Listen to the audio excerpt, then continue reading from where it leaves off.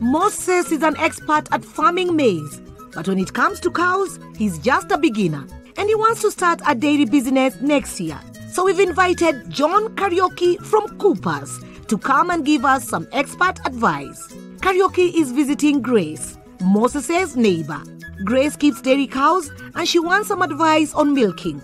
So we've decided to help both farmers by asking Karaoke to take a look at the cows on Grace's farm and bringing Moses along to listen in. This way we can help Grace and Moses too. So if I can ask, Grace, how long have you kept your cows? 2 years. 2 years now. And do they produce milk? Yeah. How many liters per day? Approximately like 48 kilos. Per day? That's a lot of milk. They can do better. There are things that I would like to pinpoint on her management. All right. Yeah. Number one, the shed was very dirty. The sleeping area and the milking area. When the cows are sleeping in a dirty area, you are predisposed to getting mastitis. Yeah. What causes mastitis? Mastitis is brought about by two aspects. Number one, poor milking techniques. Number two is now the hygiene of your milking area and of the sleeping area. What is the solution? Maintain cleanliness and you disinfect. Disinfecting has two key steps. First, the cow shed needs to be cleaned. And then second, the cow must be cleaned too. So first, let's look at the cow shed.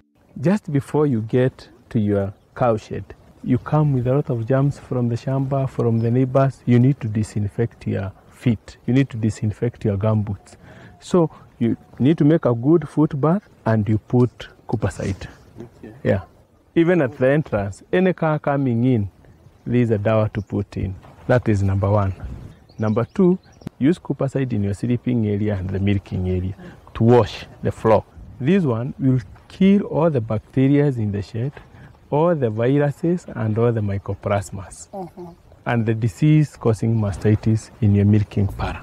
So, to get rid of diseases like mastitis, add a disinfectant foot bath at the entrance to the cow shed. Fill with 100 ml of Coopicide in 10 liters of water. Replace every 2 weeks. Then spray both the cow's sleeping area and the milking area every week. Mix 25 ml of Coopicide in a 10-liter knapsack. Don't worry, when diluted, Coopicide is not toxic and is safe for animals. Now the shed is clean. Now you come again to the cow. The technique of milking the cow. Start wash the udder with warm water. Possibly one cow takes about 4.5 liters of lukewarm water to wash the udder. And that water, you just don't wash it. You mix with 15 ml of Mastitis. You wash the udder and wash the teats. That is before milking. You wipe the udder dry. Before milking, wash the cow's udder. Mix 15 milliliters of Mastitis in around 4.5 liters of warm water. And remember, each cow's udder should be washed and dried using separate towels. Now we come to milking. When we start milking, you don't just milk bare hand. You need to use Cooper's milking salve. This will soften the teats. If there are some mild wounds or chaps, it will heal, it will soothe for the cow. Then you start milking. Once you are through with milking, you get Mastitis. We have it here. Use a teat dip cup.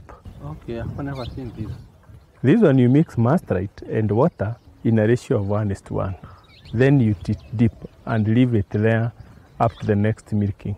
That will give your teats protection for up to 12 hours.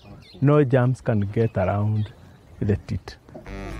Now, when milking, use a milking salve to soften and heal the teats. Then after milking, use a teat dip cup filled with equal amounts of Mastitis and water to make sure no diseases can enter the teats. Yes. You know, in the end of the day, I having a cow, the important side of it is milking and the production.